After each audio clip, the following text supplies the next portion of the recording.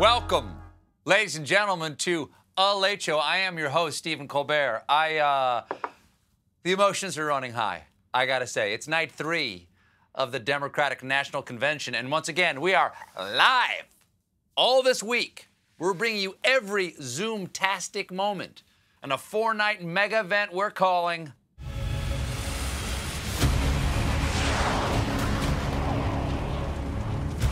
Democrats Assemble.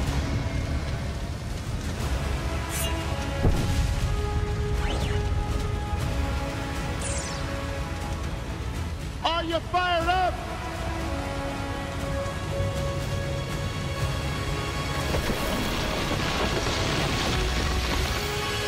And so we fight. It is what it is.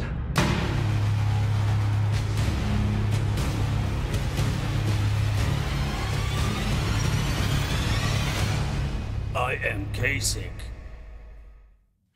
Every night of the DNC has had a theme. Monday was We the People, Tuesday was Leadership Matters, and tonight was A More Perfect Union, or as Trump calls it, 4th time's the charm. Of course, this week marks 100 years since women gained the right to vote, and tonight there was a powerhouse lineup of speakers, including Nancy Pelosi, Elizabeth Warren, Hillary Clinton, and Kamala Harris. It is going to be tough for the Republicans to match that. All they got are Ivanka, Betsy DeVos, and a disturbing sculpture Eric Trump calls Lady Dad. She loves him.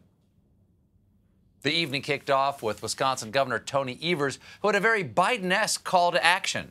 Holy mackerel, folks. Let's get to work. What a pleasant battle cry. Gee golly gosh, everybody. Slap me with a salmon and stick a trouser in my trouts. Time to get this fish on the road.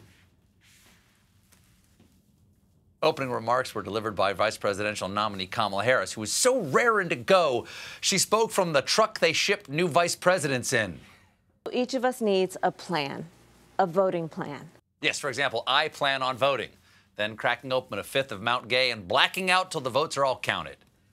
Of course, this was just a preview for her speech at the end of the night.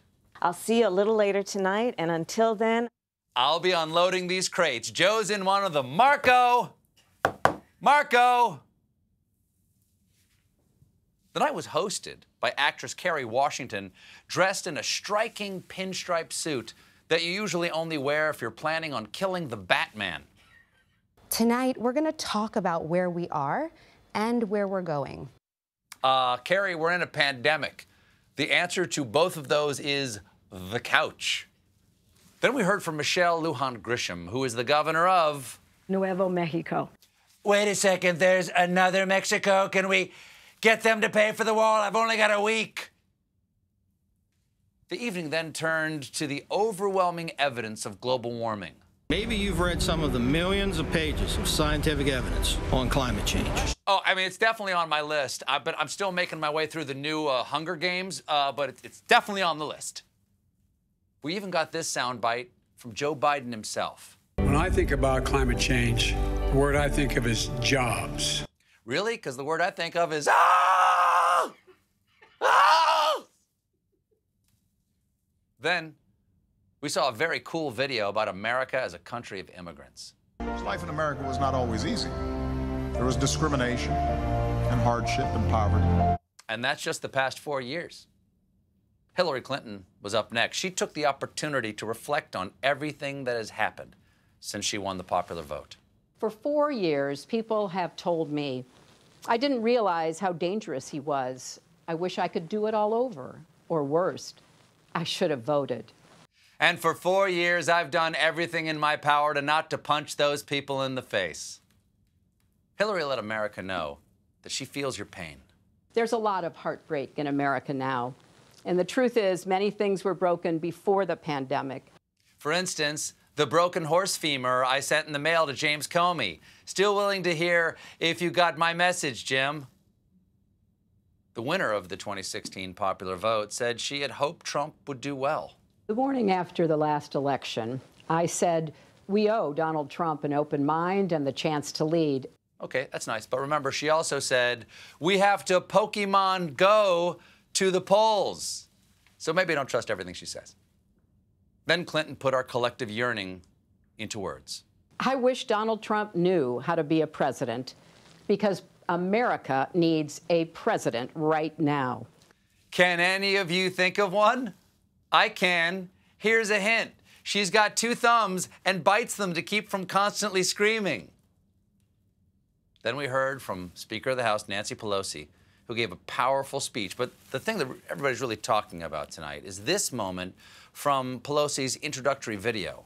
If you want to go into the arena, you have to be prepared to take a punch. But you also have to be prepared to throw a punch for the children. Throw a punch for the children. Woo! That's right! I was on the reel. I got more airtime than AOC. I'm part of American history because I spoke to Nancy Pelosi and because I used to be allowed to sit within 3 feet of senior citizens. Well, wow, ladies and gentlemen, I did not see this coming. I did not expect it. I get it, but I did not see this coming. It's such an honor. Yes, I accept your nomination. Thank you. Thank you. And I'm being told I'm misreading the moment. My apologies. Let's, where were we? Then, Kerry Washington was back to set the scene. In order to get to that more perfect union, we have to acknowledge where we are. Again, the couch. I don't know how many times I need to tell you that. Friend of the show, Elizabeth Warren, spoke about childcare. I'm here at the Early Childhood Education Center in Springfield, Massachusetts, which has been closed for months. Breaking in wasn't easy, but I had a plan and a crowbar. Warren left a secret message in her set. The blocks behind her said BLM. That's really nice. Somewhere, a very confused worker at the Bureau of Land Management is feeling pretty good right now. Then suddenly, he appeared. Former President Barack Obama. Good evening, everybody. Oh my God! He's really there. It's everything I miss. Obama, the Constitution, a president, haircuts. He looks so fresh. The constitutional scholar, Obama, came straight out. Embedded in this document was a North Star. And a treasure map written on the back in secret code. It was up to Nicolas Cage to find it. Obama said he really thought back in 2016 things might go better. I did hope, for the sake of our country, that Donald Trump might show some interest in taking the job seriously.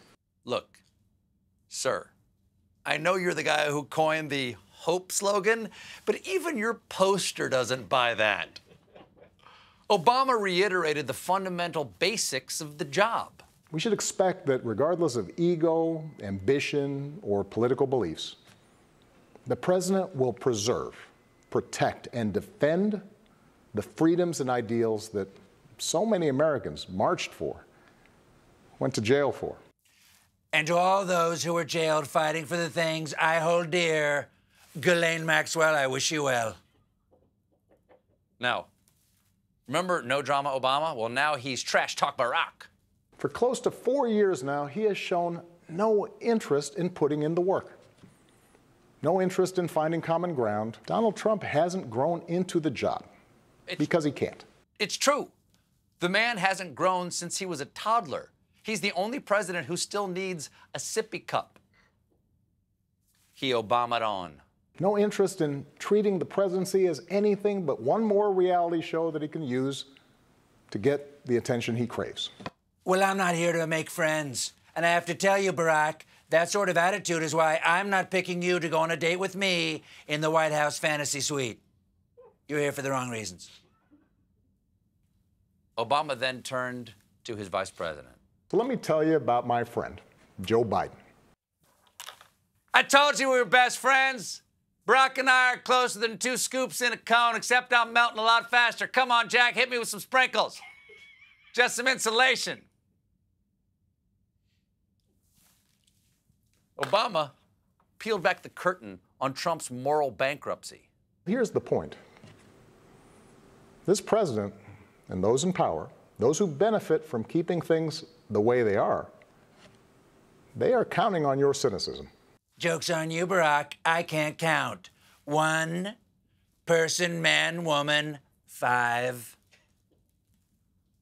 And Obama had a strong warning for voters. Do not let them take away your power. Do not let them take away your democracy. Do not let them take away your mailboxes. Maybe put some olive oil on them or some KY jelly, something slippery so they're too hard to pick up. Then Obama reminded us who has the power to fix our country. You can give our democracy new meaning. You can take it to a better place. So, New Zealand? Then we sponged off our tears. And it was time for the main event, the acceptance speech for the vice presidential nomination by California Senator Kamala Harris, seen here really enjoying an off-camera puppet show.